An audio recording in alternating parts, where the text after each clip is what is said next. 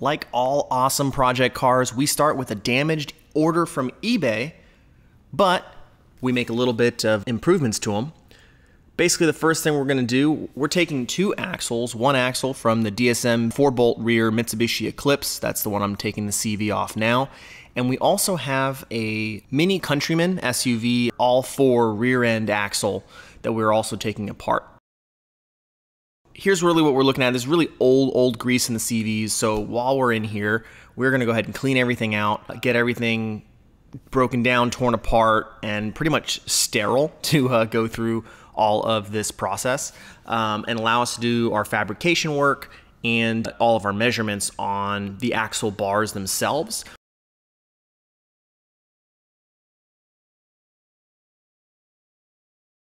There's a few different ways to do this. So, right now I'm disassembling the mini rear end axle. This is from the Countryman SUV, I believe from a 2012. One thing that I've done, I've essentially broken all these down and taken all the measurements that I can to try and figure out what my options are for splicing these two axles together.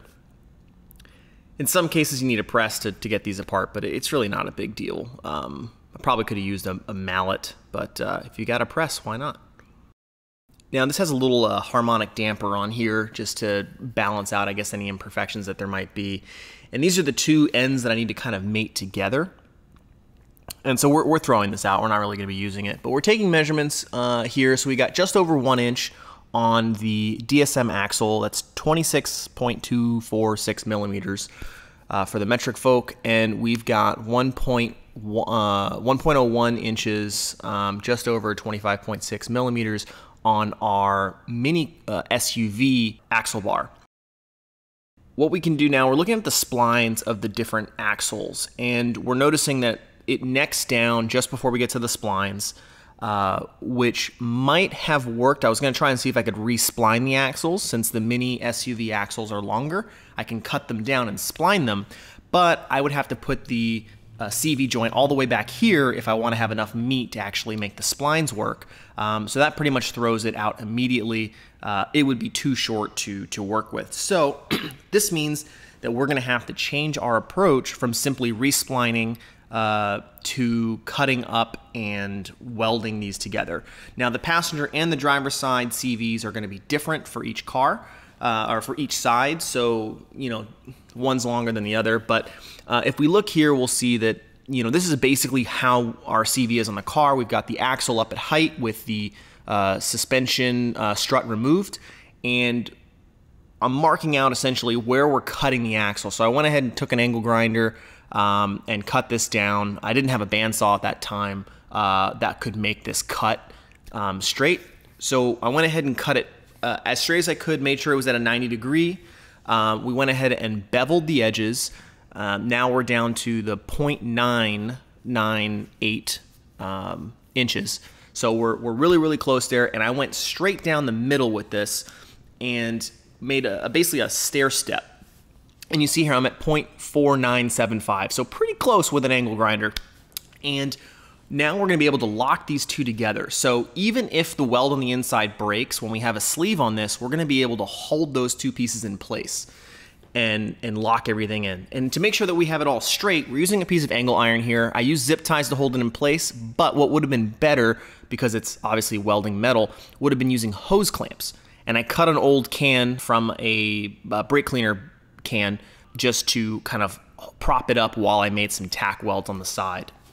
Now you want to make sure you don't overheat this, but you also want to make sure you get enough heat penetration on there as well. You don't want to warp or distort anything. And once you get that all set in place, I went ahead and ground down those welds flush. Now you'll actually see that the two axles are slightly different diameter. You can barely tell it in this picture, but you are getting roughly 0.01 inches size difference. And so we have this 1/4 inch wall sleeve now that we're going to go ahead and machine to fit perfectly over the axle, slide over it, and we're going to weld that in place. So we threw it up on the lathe, we machined the ends down to get a better profile, and we machined the inside of it out so that we're able to get a much better fit on the axle, since they are two different size diameters. So it was not an interference fit, but essentially a perfect fit We had to mallet it in place, and then we went ahead and did a full 2-pass weld on the outside. We did that to both axles, reassembled all the CVs, and you know, they balance really well. This is them standing actually up on their own, but I haven't gotten any harmonics or vibrations that I can physically feel in the chassis. And we went ahead and put a black epoxy paint on it as well, and new CV boots, as well as new joints, new grease inside the boots themselves. We tried taking care of the rust as much as we could. We did have some slight pinholes, but we went ahead and put a rust converter and scraped as much rust off as we could.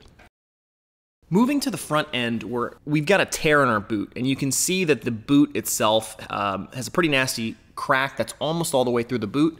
So to kind of save ourselves some headaches, we're gonna go ahead and pull this thing out. So in here, we're just using a little pry bar, a flathead screwdriver works too, to essentially unfold the compression points and fix that. Now, one thing to mention on these axles specifically, there's a different type of joint on the outside. It's not a standard like three lobe CV joint. It is like a 6 joint, kind of like a Lobro type joint. So it's a little bit more complicated to disassemble. So if you're going to do the inside joint on this vehicle and many other vehicles, since your outer wheel has a lot more flexibility, go ahead and do both sides of it, because you're going to have to take this all off again if you want to do the outside joint. So make sure that you're not making more work for yourselves and having to do the same thing twice. On the driver's side, we did end up having to replace both. However, we replaced the inside one because it was cracking and it tore pretty soon after, right before I replaced this one. And so we went ahead and did both inner joints, and then later on the outer joint ended up tearing as well, shooting grease all over the inside of the wheel and the brakes and everything else. So we ended up having to do quite a lot more rework on that, which is a little frustrating. And you'll want some really good paper towels to get all this old grease out. It's a lot easier to just scrape this stuff out at first before you start shooting brake cleaner or anything else in there. And it kind of save on paper towels. I'm kind of cutting them in half and reusing them a little bit there. So now that you have everything clean, you got your new boot on, you're going to squeeze in your new molybdenum grease. So the molybdenum is essentially like a high shear particle that you can get in there.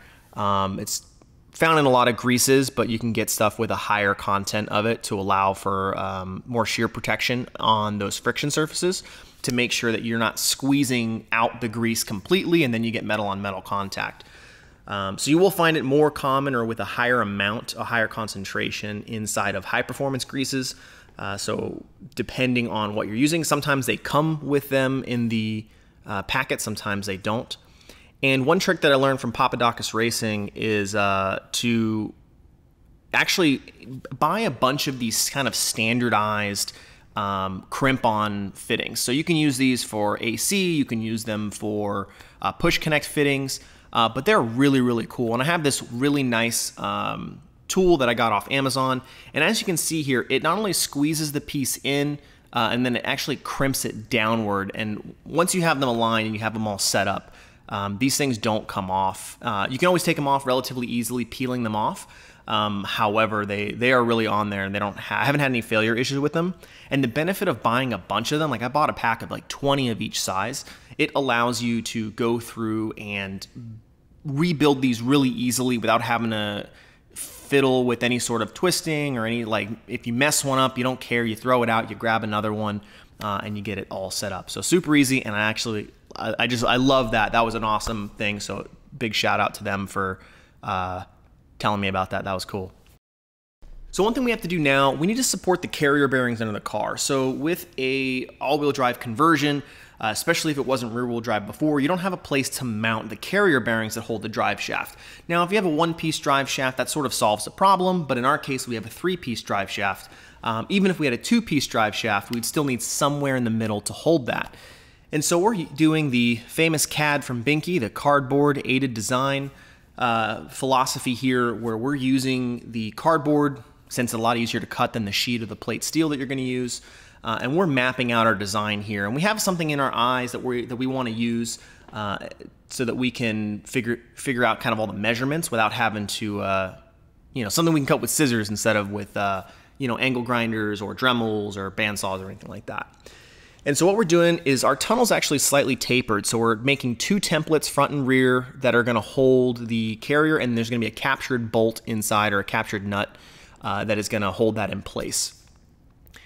And once this piece folds back, you'll see that it gives enough space to actually perfectly mount the carrier bearing, and it's gonna be fully welded around, and it'll have some areas for water to leak out.